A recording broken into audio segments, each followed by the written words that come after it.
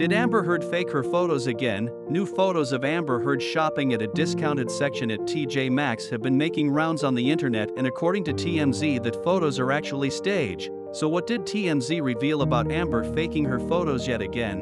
In new photos that were published by TMZ, Amber and her sister Whitney can be seen browsing through a discounted section of clothes at TJ Maxx in the Hamptons. And when Amber realized that she was being filmed, she quickly fled the place, leaving behind everything that she had collected in the shopping basket. The leaked photos are shady to say the least. First, fans believe that Amber is trying to gain sympathy by showing that she is broke and now has to buy at a discounted section from TJ Maxx. But fans are not buying it and saying Amber cannot fool the public. One user said Amber Heard's existing wardrobe undoubtedly has more selection than this entire TJ Maxx store and is likely worth $1 million or more. She's not so broke that she shops at TJ Maxx. She's playing people for fools to get herself attention, and TMZ are complicit. Another user said, is this her attempt to come off as normal in the public eye? Did she call TMZ to let them know she was shopping where regular people shop? And that is where the shady part comes in. You see, the general audience is convinced that Amber and her sister Whitney took each other's photo and passed it off to the media. Like in all of the photos published, you cannot see them together, and there are only individual photos of them. Also, a very reliable source confirmed this theory when they revealed if these images were taken by a paparazzo. The paparazzo or the paparazzo's employer would be desperate to have their byline attached to the sets to get additional sales from media outlets.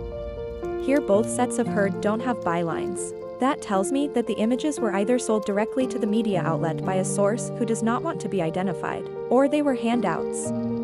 For example, they were given to the media for use free of charge. This is not the first time Amber Heard has been accused of such a thing. During the trial, Amber was exposed by an ex-TMZ employee, Morgan Tramming, who revealed Amber Heard tipped the TMZ the day she filed for a restraining order.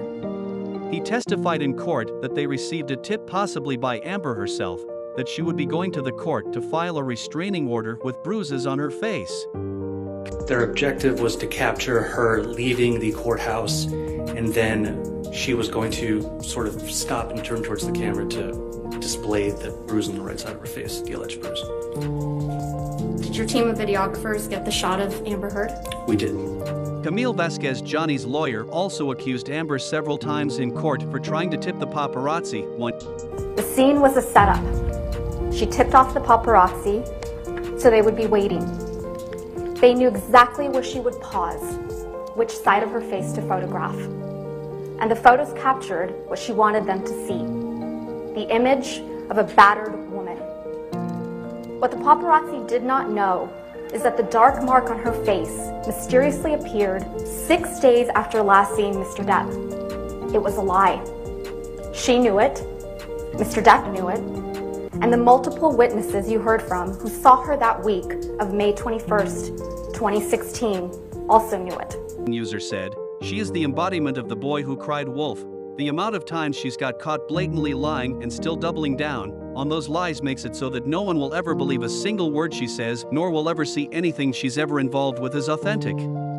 Her mountain of lies and refusing to back down on those lies, even though she was caught in 4K HD Blu-ray, will forever always outweigh any single actual true thing she says or does. Another fan said, she is selling everything like she always has: interviews, photos, including photos of her daughter and whatever else she's disgusting. Fans are also not buying into Amber Heard's BS of trying to gain sympathy by portraying herself as broke. In case you forgot, Amber Heard rented a Virginia mansion during the 6-week trial, whose rent was $22,500. She was also spotted using a private plane several times after the trial. One user said, considering during the trial she testified to having the whole of the upper floor of Johnny's other apartment as a closet. She does not need to go shopping for clothes, especially at discount stores. Do you think Amber Heard staged her photos yet again? Let us know in the comments below, and if you enjoyed this video, make sure to subscribe for more breaking solid news like this.